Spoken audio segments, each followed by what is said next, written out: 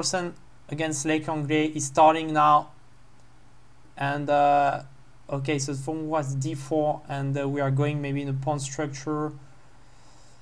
So it's a bit like a mix between a Catalan and where Quang Liem entered by making a fianchetto by himself.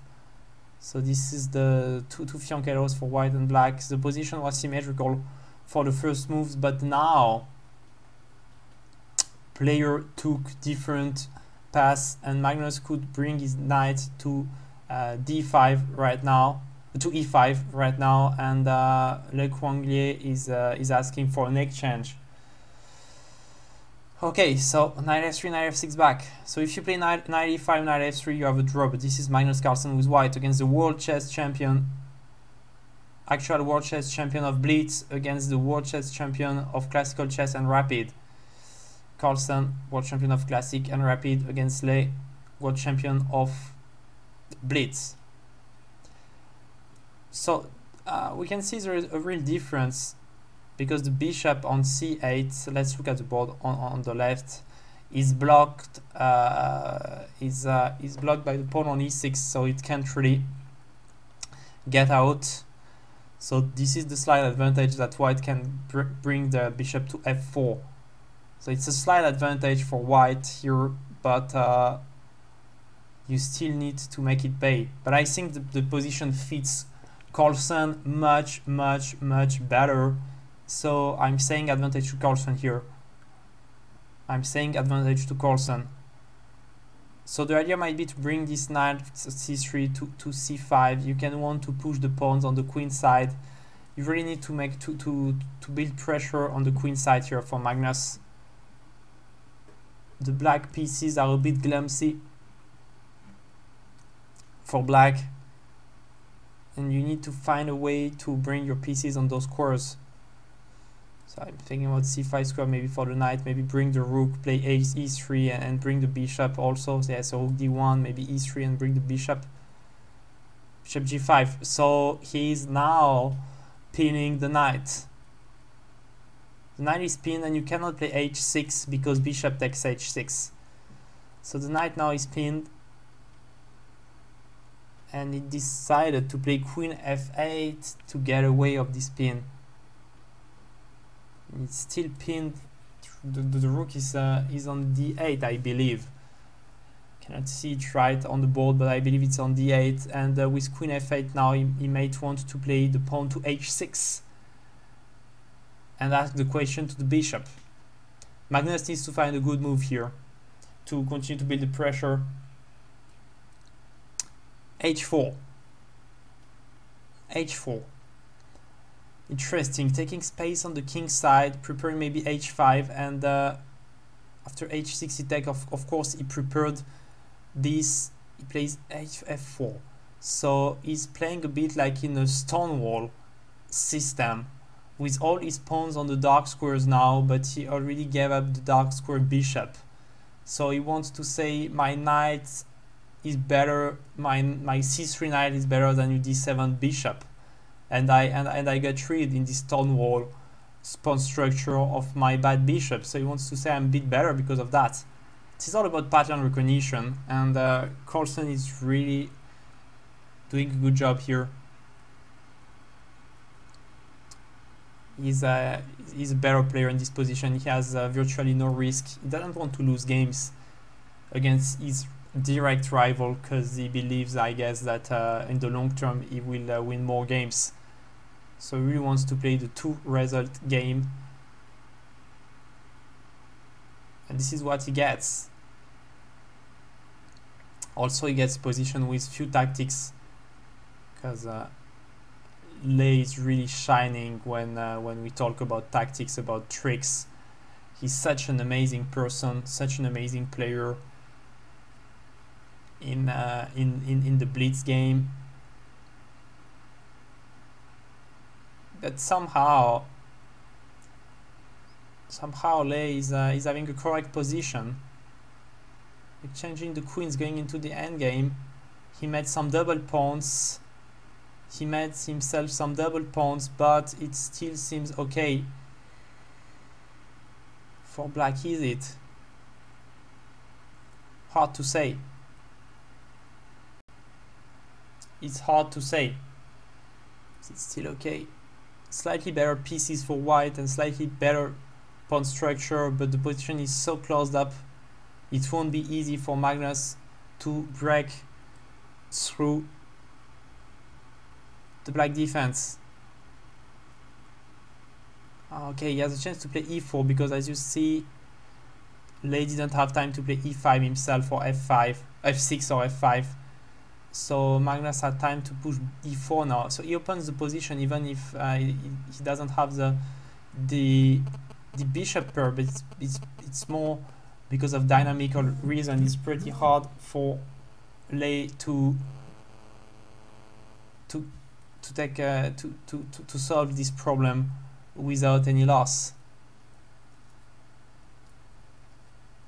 And you are calculating 1 minute 10 left for Magnus, 1 and 51 seconds left for Lei. So he's giving up a pawn now. I think you can play bishop takes c6 and rook takes c6, but the end game is probably, or maybe no, the rook is on c1, bishop is on c6. Oh, after bishop takes c6, he would have played rook c8. He would have played rook c8 after bishop c6, piling the rook, and he would not win the pawn. So Magnus is slightly better still, and he's a better player in the endgame. He has the better bishop, and his pawn structure is a bit better here on the queen side, but it's always close to be a draw. Those positions are always close to be a draw, though. Slight advantage. So Lei thinks it will be easier for him without the rook on the board.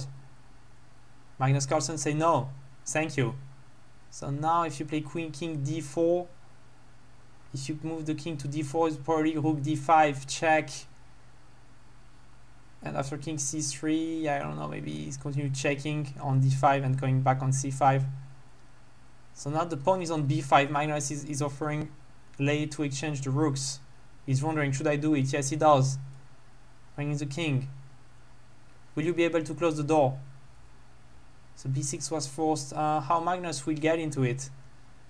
It seems really hard to break the defense here, but Magnus will try. Magnus will try. Okay, I think he plays some king c7 or something. So what can be the idea? Bring the king to d4 and then play c4. Okay, he's just moving pieces now. He's one of the best in the world. He is the best in the world to do that. He's just not moving, and then suddenly he starts his real idea. He's just taking his time to show his opponent what he's really aiming to, and he's trying to make some troubles on the king side. Exchange pawn now, h5. So he waited for the king to be on c7, slightly misplaced. Pushing now even more, f5. So how do you react? Maybe you can take this pawn. No, he doesn't take the risk. He doesn't take the risk. Pawn to f6. So now I still don't really see how can he break through, because yeah, exchange bishop won't help. The only way is to bring the king to g7, but will he have time? Because the black king is also coming to d5 to attack the e5 pawn. So he's covering the d5 square with his bishop, and now the king is going the king side. What a gifted player, Magnus Carlsen. But Lei is closing the door with his own king, bringing back his king to f8 in order to avoid, to forbid to Magnus Carlsen the g7 square. Magnus is thinking, he's trying to get these pieces in a better position.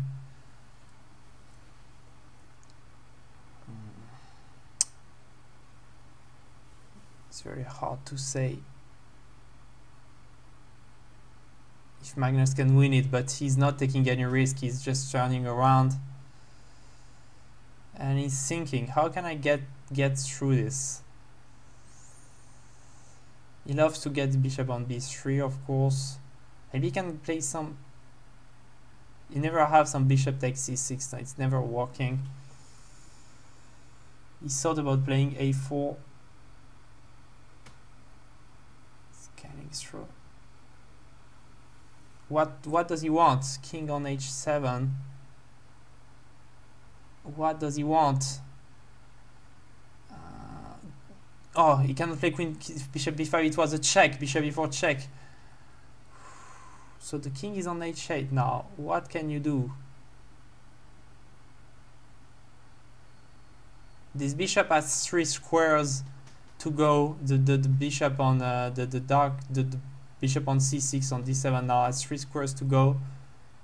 So I don't see how Magnus... Bishop d7 now. He's coming from b3. He's getting the king away now. Maybe Lei did a mistake when he decided to switch diagonal for his bishop. Because now if king h7, he would play bishop e8 and okay, now he has king g6, but on the previous position he would not be able to play king g6. We are turning around.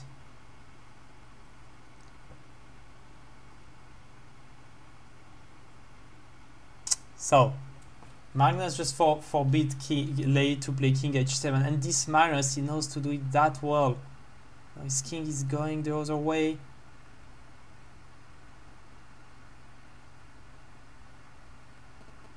Calculating bishop e8, so king probably goes to g6.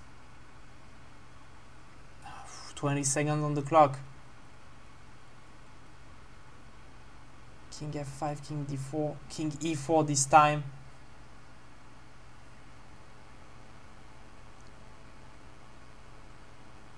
So bishop d3 probably now. King is going this way. What is he doing? Oh, he wants to play a4 now. Ooh, he's turning this around. Oh, and Lei has to resign. But this is really a masterpiece. This is just amazing how Magnus Carlsen won this game.